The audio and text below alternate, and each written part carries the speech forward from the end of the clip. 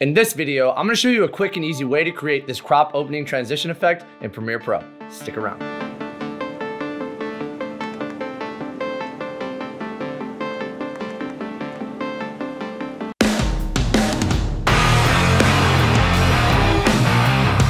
Tyler here from Video Editing with Tyler White, and if you want to learn how to edit video like a pro, start out by subscribing and hitting the bell so you don't miss anything. Here inside Premiere Pro, I already have my clip down on my timeline. So the first thing I'm gonna do is go over here to these little arrows. I'm gonna go down to effects and I'm gonna type in split.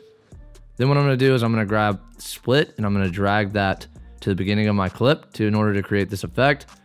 And if I scroll through it now, the effect's not doing actually what I want it to. So in order to fix this, I'm going to click on that transition. Then I'm gonna go up here under effects controls and I'm gonna click on south to north. That's going to open up the clip the way that I want it to, but it's not necessarily at the speed that I want it to. So in order to fix that, I can make it faster or I can make it slower by simply clicking and dragging that transition over just like so. If I want to do this effect at the end of my video, all I got to do is just make this a little bit bigger. Then I'm just going to click and I'm going to drag that split transition to the very end.